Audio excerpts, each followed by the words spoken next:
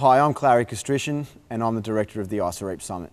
I'm currently sitting in the Great Hall of the University of Technology, Sydney. There's no one in here and it's quiet.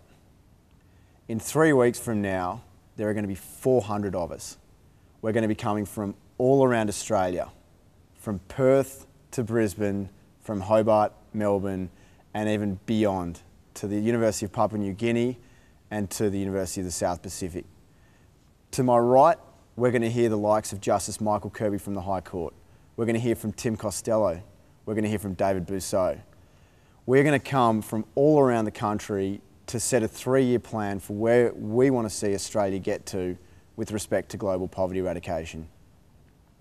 In the past few months, I've been in a really privileged position to be able to meet some of you and to be able to travel around the country and talk about some of the ideas that you guys have generated. I've seen pockets of student energy right around Australia.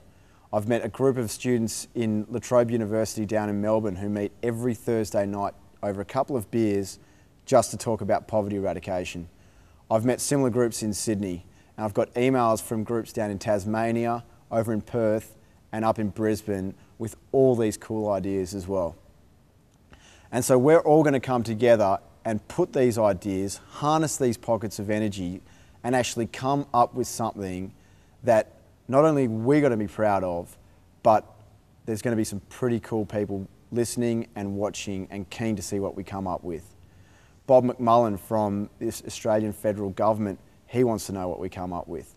Bob Carr, the former Premier of New South Wales, he wants to know what we come up with. The university here at UTS, they want to know what we come up with. And I've been lucky to hear from a whole bunch of your universities from right around Australia. They want to hear what we come up with. So I think with that, we've got a fair bit of responsibility. I look forward to meeting all of you guys in 3 weeks, and I'm looking forward to seeing what this Sydney Declaration looks like.